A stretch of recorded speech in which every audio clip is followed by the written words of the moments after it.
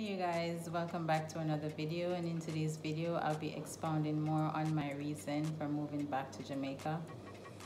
My main reason, as mentioned in the previous video, was for a better quality of life, and my definition for a better quality of life entails a better education for my children, better nutrition, more family time, a better appreciation for our culture, and overall just an improvement in our lives, in our daily lives. To the education system here in Jamaica, it is British based, and the curriculum is a classical model which promotes character development. I also love the way the students here pride themselves in their attire, their uniform attire, and their reverence for worship in school. The students here are very knowledgeable. They're critical thinkers who are also well articulated. They always excel on standardized testing, receiving the highest scores, and they normally advance in college. I recalled when I finished high school here, because I moved right after high school to the US, and I was 2 years ahead straight out of high school here in Jamaica. My freshman year and my sophomore year, they were like, I breezed through it academically. A huge fan of education, and I'm proud of all things in my culture, and I'm also a locked queen. It's very obvious, you can see here with my whole attire and everything. I'm currently on my lock journey again after almost 8 years. As for nutrition, I like to eat. Do you like to eat? I love food. And it's no coincidence I married a chef. No, I'm just kidding. We've known each other since we were 6 years old, way before he even realized eventually become a chef.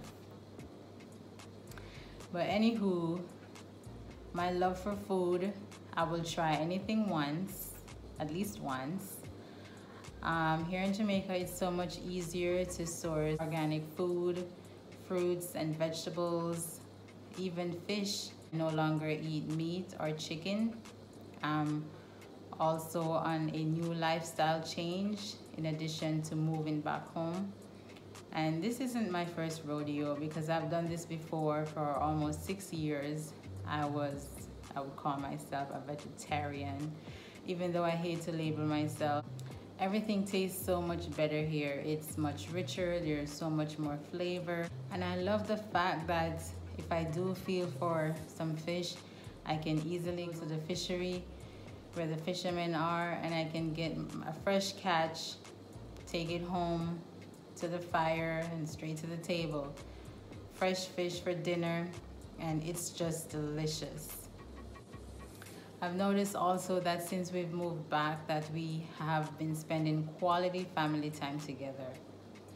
While living in the States, I would say that my husband and I, we both worked. He would work 2 jobs, and I was also in school. I have the children, and I was working a full-time job. So it makes it really hard for us to all be together all at the same time. Schedule is on clockwork, where during the week the children, they have school, and from school we go to practices, we go to extra lessons or whatever extracurricular activities they're involved in. On our way home, we would stop and grab food. We'll eat in the car. By the time we get home, it's just enough time to settle in, take a bath or shower, and head straight to bed. My husband normally gets in so late, super late. The kids would be in bed, and by the time they leave in the morning, he probably would be still asleep, or if he had an early day, he would already have left for the day.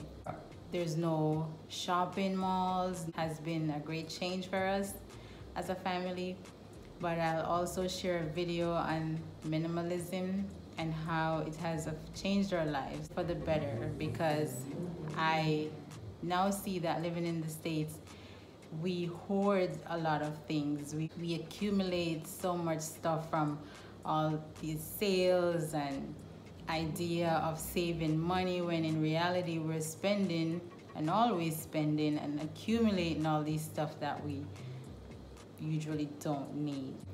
I've also realized that I have a greater appreciation for the Jamaican culture since I moved back home. We're such a tiny little island with so much influence all over the world.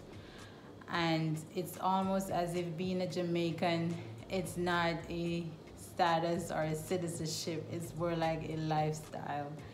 And funny enough, I didn't realize this until I moved back home, where I get to see or I interact daily with people who are just visiting, whether they're tourists or locals who live abroad.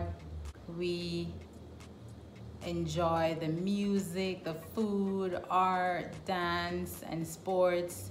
And it's like now we pay more attention to everything Jamaican and everything that is going on. We get to celebrate the special holidays, on all the festivities that are celebrated all year round. We never get to forget, not one. And I remember living in the States, I would probably remember that it was our National Heroes Day, like when the day was almost over, and I went on social media and saw everyone, you know, in a frenzy celebrating all day long and sending their well wishes. But now we get to live it, we get to see, we get to feel. However, despite all our festivities and our celebratory and vibes in nature as Jamaicans, we are molded by our religious principles and norms, which is also a very dear thing to my heart. We do have a connection to a source, and I'll also have another video on spirituality, my spiritual journey.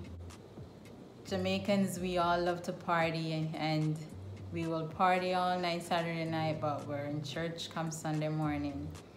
We will party New Year's Eve straight into New Year's Day, and even the following day. Before this COVID-19 pandemic, people were partying all night long and all day long. It's like we were becoming the party central of the world. And to close this video, I just wanted to share a fun fact with you guys. And it has been in the Guinness World Book of Records, the most churches per square mile. Across the entire world, Jamaica is considered a Christian nation because we are known to have the most churches per square mile. I hope you have enjoyed this video, and I have another video with my second reason, which is the cost of living here in Jamaica. Next video, I'll be talking about the cost of living, minimalism, and how we can actually save money by living here. And I also want to talk about investments and possibly buying property and real estate. So if you haven't subscribed to my channel, please do so.